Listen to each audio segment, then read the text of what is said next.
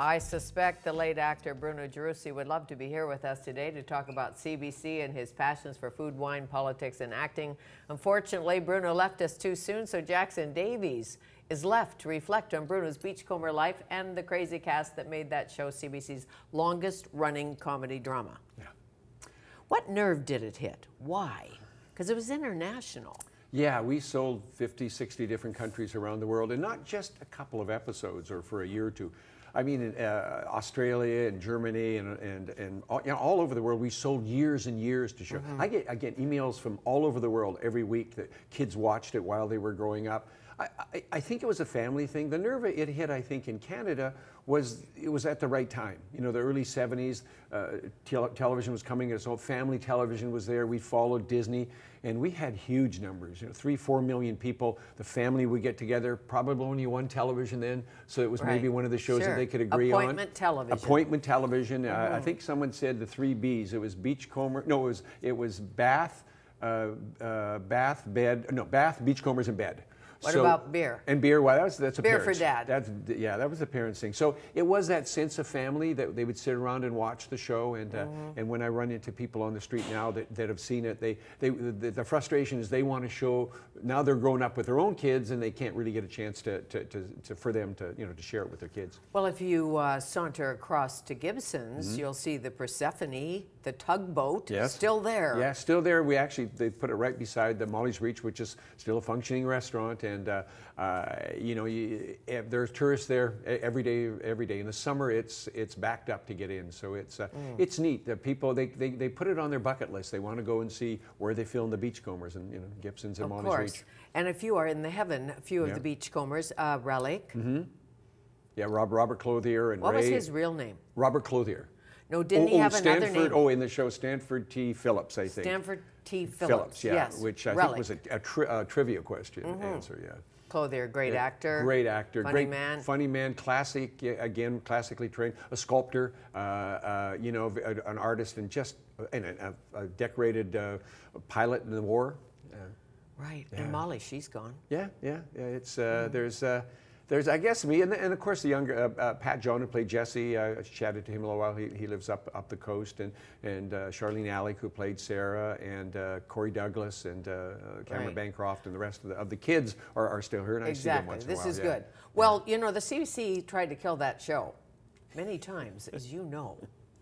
Go figure. Yeah, you know, it's interesting. We were this kind of quirky show, this Canadiana kind of. I don't know. We certainly weren't a classic show. We weren't a highbrow show. We were just a show that people wanted to watch, and it had just, you know, interesting characters you wanted to spend a half hour with. Someone said we're too big to fail. Yeah, before someone else said that. Yeah, and I think also at once they, I did hear after the book was written, I heard someone told me higher up that said, I think in the 3rd year they were thinking of moving the Beachcomber show to Lake Ontario. So closer to Toronto. Closer to Toronto, because as you know, at the Corp, the Mother Corp, where we both worked, Toronto comes to the west and changes things up occasionally, much to our dismay. Yeah, and it's interesting that a lot of the more popular shows in Canada have been from the regions, whether the Corner Gas or, you know, Republic of Doyle or whatever, they're from the regions. And the strength in Canada, I always feel are from the regions.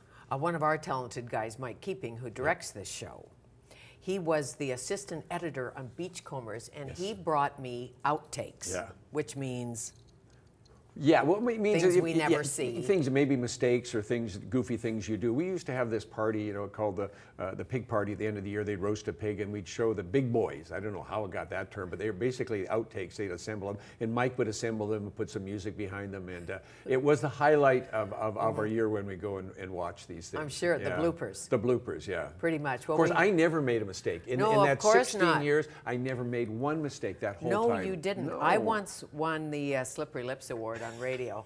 I won't tell you why. Slippery lips. But I won it big time at the Christmas party. I don't know whether I'd want that trophy on my mantle. No, you don't want the Slippery Lips Award. No. But let's take a look at you trying to do it perfectly. Yeah. Constable. Action.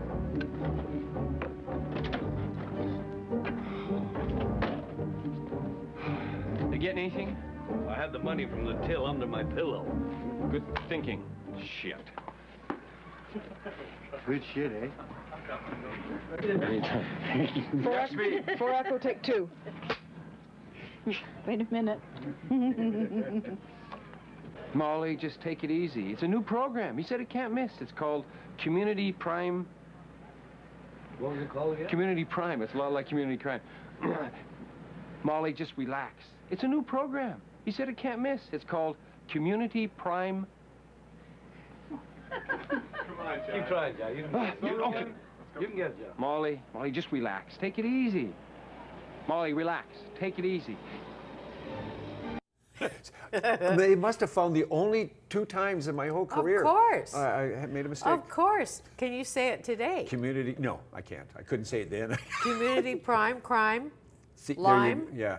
I usually would try to rewrite those. Actually, for the longest time, I couldn't pronounce the actual kids' names were Carmody, and I could never say that, so I just say the kids. The kids, the Carmody kids. Kids, yeah. Carmody But kids. you, as you know so well, when you work on a series, there are some who always get their lines like right off the top, and there are others not so good. Well, Bruno, Bruno could take a script and he'd go, mumble, and he'd have it like in 3 seconds. I'd hate him. He just had no problem whatsoever. I know. That's good to know. It is. It's a lot to do with the writing too. Well, he fought, as I recall. Yeah. You write about it in here. There's a few things you reveal that the public doesn't know about Bruno having a few issues with the script writers, and what was her name? Oh, Suzanne Finley. Yeah. She was. It was from Toronto. From Toronto, yeah. And it was obviously you go. It's a new series. And I think what happened is that they went in a different direction when Bruno thought he would be the main star and whatever. But like I said, it's very difficult to be the lead in these series because you've got to drive the plot, and you don't get all the fun stuff. I mean, I got to come in and be goofy or whatever. Robert got to be the bad guy that everybody loved as relic.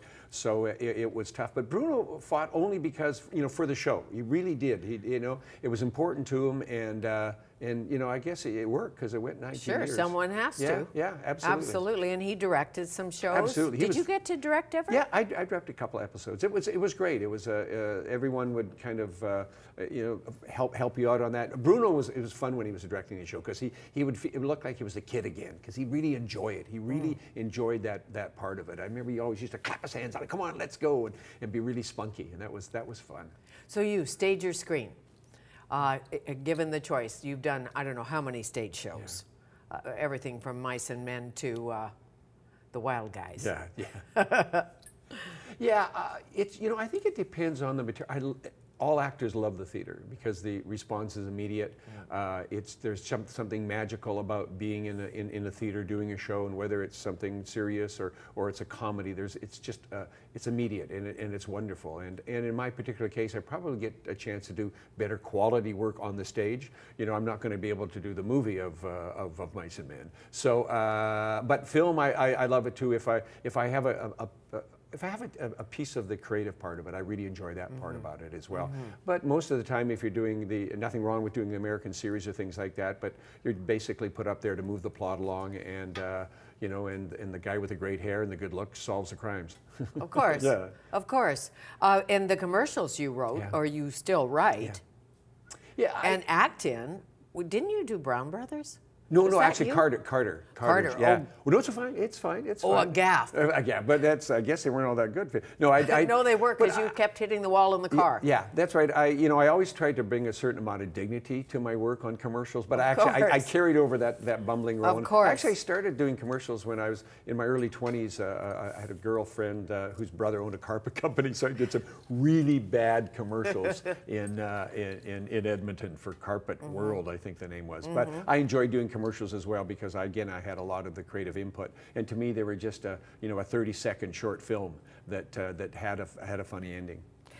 And you enjoyed working on Beachcombers with Mark Strange. I know that. Renaissance Man. You say the only two Renaissance man you ever knew. Yeah, again, like I said, I grew up in Wetaskiwin and a Renaissance Man in Wetaskiwin was someone who played senior hockey and sold cars. But when I first met this guy, here's a guy that was a fabulous singer, an actor, and a great writer, and a painter. I mean, and I'm thinking, God, this guy could do it all, and he could. And it was a treat to be able to say his lines. And he later went on to write a lot of fiction books and be very popular. And then he was struggling with cancer as we were finishing the book, and we just finished it, and he passed away just shortly after that. So that was bittersweet. That, you know, first of all, it was great that we were able to finish it, but again, a great book. The Beachcombers at 40. At 40. At 40. You're 41 now.